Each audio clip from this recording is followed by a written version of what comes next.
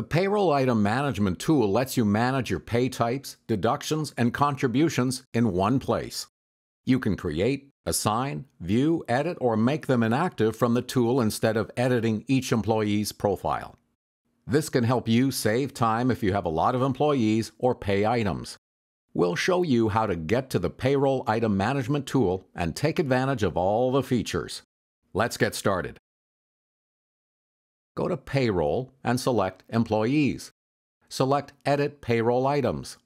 Here you can expand to see your existing pay types or deductions and contributions.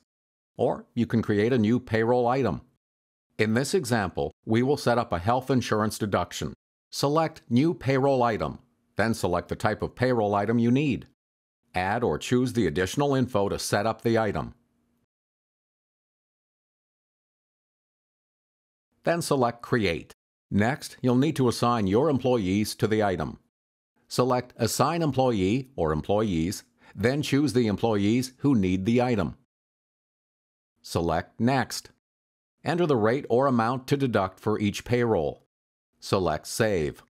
If the amounts differ for each employee, select Edit for an individual employee to change the amount.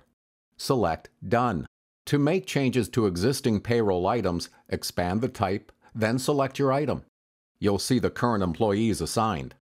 To add an employee, select Assign Employee or Employees. To remove one employee, select this drop-down for that employee, then select Unassign Employee. To change the amount or rate for an employee, select Edit. To edit the payroll item name, select Edit. You can't edit the names of some payroll items. If you need to make changes to multiple employees at once, select the employees. Then you can choose to edit or unassign.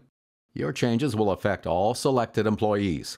Finally, you can make some payroll items inactive or reactivate them if needed. You can't do this for some pay types.